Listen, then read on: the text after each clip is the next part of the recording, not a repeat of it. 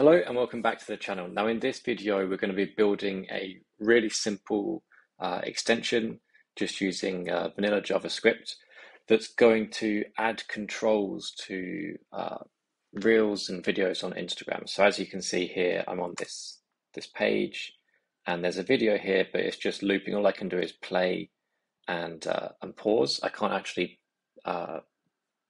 control it with the actual raw controls of the page. Now, the reason I wanted to make this video is to show how you can actually do things like this when you find a part of a page that you want to change, something simple, and how you can just quickly whip up an extension to be able to do that.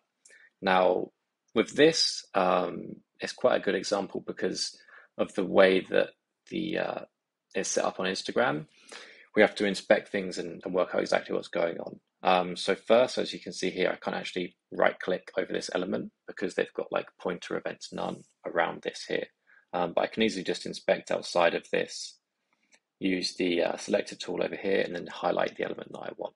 What I can see then is that there's these different elements over here that are taking the focus away from the video behind. So here's the video, but because these elements are in the way, it can't be used. So essentially what I want to do is grab this, remove it, and then I can show controls, and that's what we want to get. So what we need to do is be able to find out how we can select these. So if you're familiar with JavaScript and you've done things like this before, this should be fairly easy.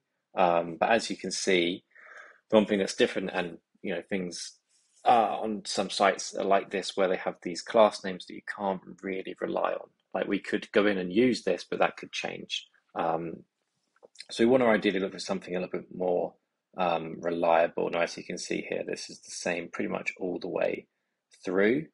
So looking at this, the one thing I'd say we can rely on slightly, it's not brilliant, is this padding bottom here on the styling. So we can just grab it using that. So if we were to select this element just with a document query selector, we want to get a div with a style of this. So if we put that in,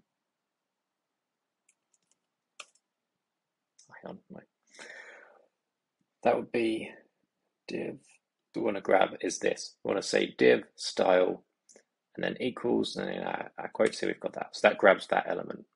Now what we want to do then is, now that we have this, we can see in the elements here that there's this element, and then there's all of these, and there's the video. So what we want to first do is just add video to the end of this. So we can see we have this, which if we then inspect again,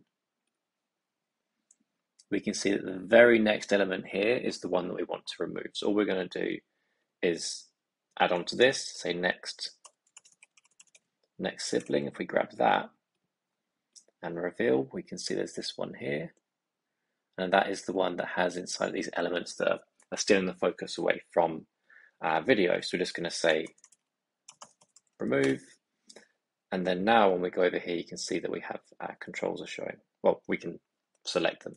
So what we'll do then to actually be able to grab our controls is controls equals true, and we should be able to see them. So the only two parts we should need to be able to grab over to our extension is this and this. So let's jump into VS Code now and actually start to put this together. Now, like I said, this is a very, very simple extension. So all we have in our manifest is this basic setup here, which I've already spelled wrong. So we're going to call it Instagram video controls.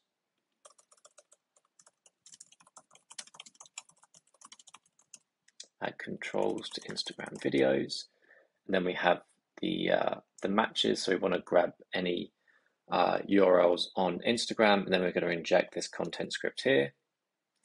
So the content script is then going to have this. Now, one thing we need to look for, and this is something that I go into a lot more in my course, you can find a link to it in the description, is the Browser Extension Academy, which will be launching very soon. And first it's launching to all the people that have pre-ordered. So thanks so much for that. And it's going to be great to get your feedback when that launches. But in that, we go into a lot more detail of how you actually inject this and the different ways you can do that. But for right now, we're just going to change this slightly and set the name here. So we're going to call it holder, and that will be this first element. And then we'll just say holder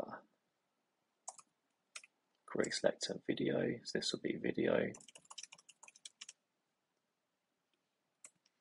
And then we want one that is the next sibling. So that'll be video next sibling. And then all we need to do down here is say next sibling remove and video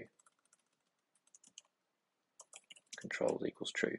And then we're going to wrap all of this up here. So we'll say if there's no holder, we're going to return and say, we're going to console log and say could not find. You can see here Autopilot's trying to help out.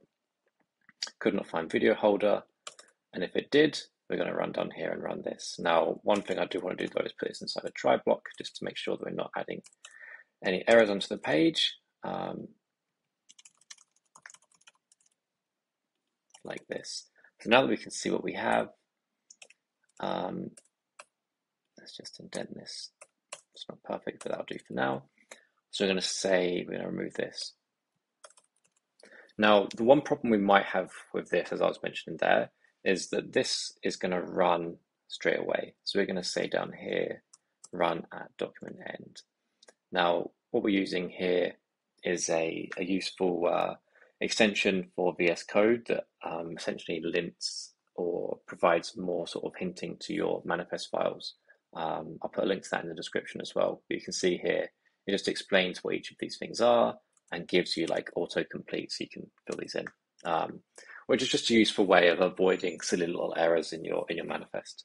But anyway, so we've got this here now. So what I'm going to do next is what we're going to do next is actually run this. So I'll see you over in Chrome. So here we are. So here we can see that the extension has been added. There's the permissions there. There's a little name we gave it and everything. So if we go back here now and we're going to clear out all of this and we're going to refresh the page. Okay, so we have an illegal return statement in here. Oh yeah, that's why. I was thinking we were in a function. What we could do actually is just put this in a function. So we'll say run script, and then down here we will run the script. Just a simple little way we can do that, and then we're going to move this inside. So we're going to go back now and refresh our code here. So let's just clear out these errors. So now we're going to come back into here. Now this didn't, oh, it did work. Okay, so I thought there might be a slight delay in the load. You can see now that we have this controls and we can use this as a normal video. Now, you might find this useful if you have watch Instagram videos on your desktop, especially really long videos. And I can imagine a few ways you could actually expand this to add chapters similar to like here on YouTube. You could control within your extension. And different ways you can sort of add more value to people there, save where you last left off. So if I was to finish at this point here, refresh the page, we could remember that and then continue from that point. Little things like that could really add to an extension like this. Well, I hope you found this video useful. I'll share all the code to this in the description as well. And of course, link to my Browser Extension Academy, which as I mentioned, is coming very, very soon. Thanks for watching. I'll see you in the next video.